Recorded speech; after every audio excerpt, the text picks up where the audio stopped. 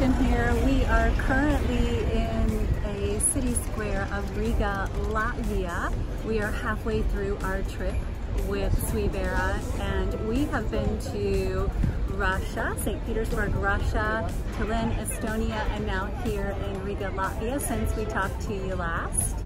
Yes, St. Petersburg really opened our perspective about different people and cultures. Tallinn really stole our hearts with how beautiful and quaint and kind it was. And we are right here in Riga, and it really makes us feel at home. Here's a little market right behind us. These 300-year-old cobblestone, just beautiful here. Yeah, and we've met some amazing people along the way, developed some great relationships, and we really look forward to continuing to build upon those as we get back home to the United States and just build upon this one world all together in this and love you through Suivera.